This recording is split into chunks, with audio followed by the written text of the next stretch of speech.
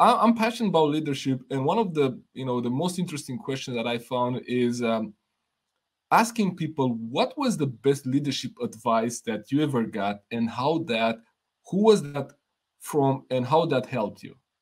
Yeah, that's a really good question. And I think the first point there is that I think advice is also something that's very specific to who you are as a person. So probably my advice and advice I have received won't work for other people.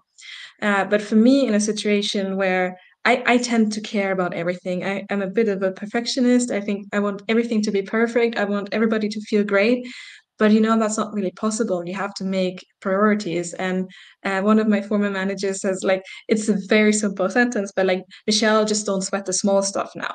It's such a, simple saying, but it helped me to like open my eyes to like, this PowerPoint presentation right now is really not my problem. The board will understand anyways. Like, if I look at that slide for 3 more hours, it's not going to get better.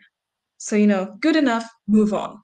So that was a really good advice I needed in that situation.